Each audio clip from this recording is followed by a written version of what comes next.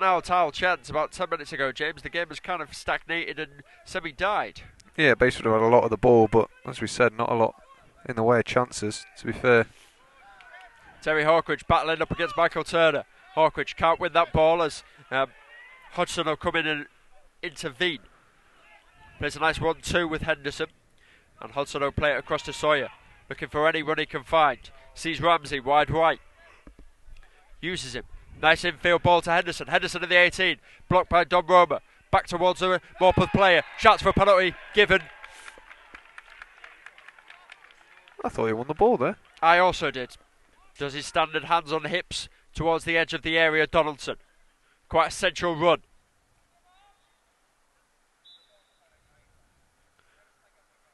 Does a stutter. Lower bottom corner. Sends Adam Cullen the wrong way. That is a goal for Morpeth. And a brilliant penalty. Good penalty. Massively against the run of play. But I'd seen that, I'm sure, last week as well. I think I wasn't there, but yes. By the sounds of it, it was all Basford, and it's a penalty that cost him. And so far, it's the exact same story.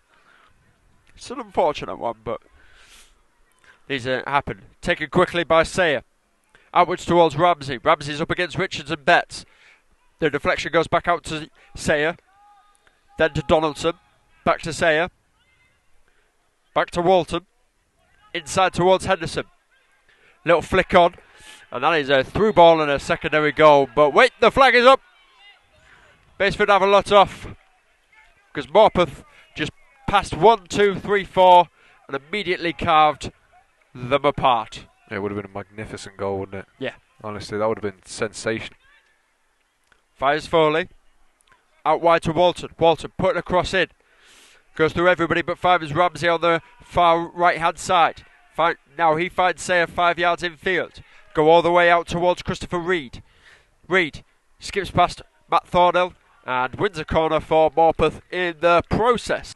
Morpeth, sorry. Here comes Sayer's corner. Punched out by Adam Collin. Chipped back in. Cleared off the line by Brad Gascoigne and then eventually cleared all the way across. Yeah, we've seen in the professional game it's not easy. Noble takes it across, deflects off the Adam Collin forward punch. Now Towell tries and takes the secondary one. Foley completely clears it, and then Towell just goes straight through the back of him and concedes a free kick. It is going to be Noble to take it again. Noble flicks it in towards the near post, cleared on everybody, but Adam Collin grabs that one safely, calmly. Can always rely on Collin. We have to go inside. Here's Terry Hawkridge. Plays forward to Kane Richards. Richards beats one man. Looking to beat two. Clip down. That's going to be a yellow card. No, it's not. The referee... the referee looked to go into his pocket and then started finger wagging at Joseph Walton, the ever-aging defender. Wilson plays it into the area. Not headed down completely. Step forward. That's Matt Thornhill. That's a goal. That's an equaliser. James Rich called it. Absolutely beautiful. Celebrate with the fans. That's exactly what football's all about, my friend. Steve Chesley's absolutely delighted on that bench. High fives all around. He knew they needed a goal here. It was so important, and they've got one. Captain fantastic. Delivers again. And Basford United have life here in Morpeth. Brilliant stuff from the captain. The ball was loose in the area. Just stabs it home. Brilliant, brilliant stuff in the rain up here in Newcastle. I don't know what else to say. Pure emotion. I'm hoping the microphones are picking up this 8 fans that have travelled, and they're drowning out the 100-odd Morpeth fans with their noise. Ramsey again. I always forget Ramsey's name. It's him that's been blanking me so far today. He's not been blanking. Here's one for you before half time. Is that the first goal Matt Thornhill scored this season that will actually get credited to him? Yes, yes it is, my friend. With that, that's the half-time whistle gone. Basford United were pegged back in the first half by a penalty that was dubiously awarded. Don Roma's still arguing about the penalty, by the way. Was converted by number 10, Ryan Donaldson. There's something to ask Jets at the end of the game. And Morpeth gets back underway, but the referee wants to restart, as both Kane Richards and Rev James were in Morpeth's half by the time the ball had been kicked. Now we restart that. All guns blazing, you'd have to say. Yeah, all up for this. Here's Noble, who I must say did not go in with the rest of the boys. He stayed out and warmed up for the full-time intermission.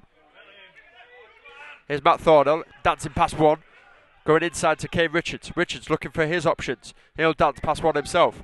Sees the run of Rev James, plays it over the top. Rev James is in the area, up against Lawson. Lawson wins that fight and then is shoved into.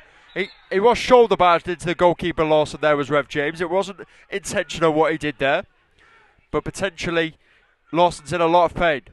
Trying to turn back and play it to your man, especially when there's two other players in the box with you. Forward by Matt Thornhill. He beats a man. Can shoot. Does shoot. Go over the bar for a goal kick. He definitely set one of these fast players in, but he definitely could. Chooses not to. Well, it's not the style of play Baseford have been utilising this season, is it? No. They've opted to pass it along the floor, which has worked very well. Here's Terry Hawkridge across the halfway line, using Kane Richards, 1-2 with Matt Thornhill. Now set Richards in. Richards is in the area, opts to try and curl it round towards the back post, but that will run out for a goal kick to Baseford. That's where Rev James should have been. Well, I can't tell if that was a shot or a cross, really. I thought it was a cross because of the outside of his foot, yeah, you see. But I think it would have been a difficult one for him to get to.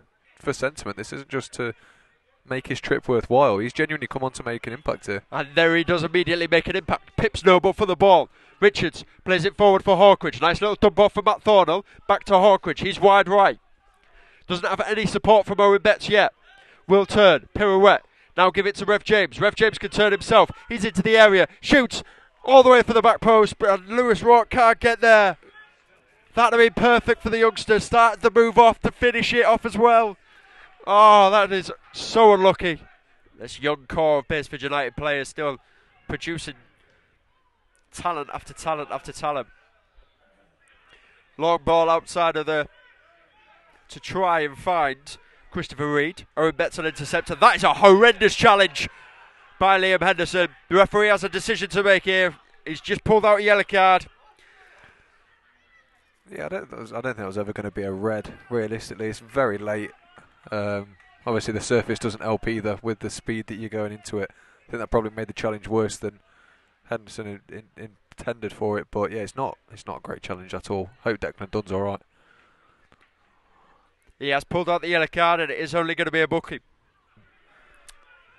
Mr. Reid had advanced. Quick free kick taken. Henderson fires it, and that's 2 on Morpeth. Baseford fell asleep. Henderson pounced, stabbed it goalwards. There's nothing else to say there, James. It's an appalling goal to give away. It is really very disgustingly bad. Obviously, great quick thinking by the two Morpeth players, but you know, what on earth are you thinking there? You've got the tallest man outfield stood in front of you. How do you not notice that he's suddenly gone? Wilson's in a bit of space. There are people arriving in the box. Lewis Rourke's one of them. He's right at the back stick. Manages to latch onto the cross. Has Owen Betts. Betts takes a touch. Gives it to Declan Dunn. Dunn's in some shooting space. We'll find Matt Thornhill. Thornhill shoots. That's poor from the captain though. And it will just trickle on through to Dan Lawson. But again, it's brilliant from Baseford. Brad Gascoigne. Gascoigne's going to utilise it towards the right hand side. That's where Don Romer is. 5 yards from the touchline. Has Lewis Rourke making a run, and Matt Thornhill. Gives it to Owen Betts. Betts back to Roma, inside to Rourke. Nice touch for Matt Thornhill, the captain. Thornhill's brought down, and that's a free kick for Baseford United there. This is prime Steph Galinski area to get a cross in, but unfortunately he's not available. Corner, flicked in towards the back stick. A little bit of a couple of challenges there. Don Romer's claiming he was fouled, but Morpeth carry it out. Richards can't run the secondary header. Flicked on. Only a couple of minutes remaining here at Morpeth. Baseford still trailing. Nice ball by Terry Hawkridge. 3 added minutes to be played. 3 minutes left. Can Baseford find an equaliser? Declan Dunn stabbing it forward. Kane Richards across to Terry Hawkridge. Hawkridge further across to Don Romer. He has Owen Betts in front of him. Ball goes in over everybody, and Rev James just needed to get a touch goalward on it. Instead it goes off his knee and out for a goal kick. I really hope that he couldn't see that. I really hope that he was blind, that his vision of the ball was miscued by the jumping defender, because that is as good a chance as you're going to get, really. Perfect delivery from Dom Roma, picks him out of the back post, and he just doesn't react. The ball hits him and goes behind. He hasn't had a hand in either goal, unless he won the penalty. I'm not sure if he did or not, but he's been absolutely fantastic. Rano and Betts riot when Morpeth have been on top. The constant threat, so tricky on the ball. There's a full-time whistle there. Baseford United trail. What is going on there? That is just unnecessary. I hope somebody caught that, because we completely missed it. That is absolutely unnecessary. I'll give you the gossip, don't you worry. And there is just an all-out brawl here at the end of it. Every single player, it's a complete bench clearer for Morpeth. Greenwich has completely lost it. Owen Betts has as well. There's a goalkeeper, a manager, everything. The referee has some serious sorting out here to do, because that is disgraceful at the end of a football game.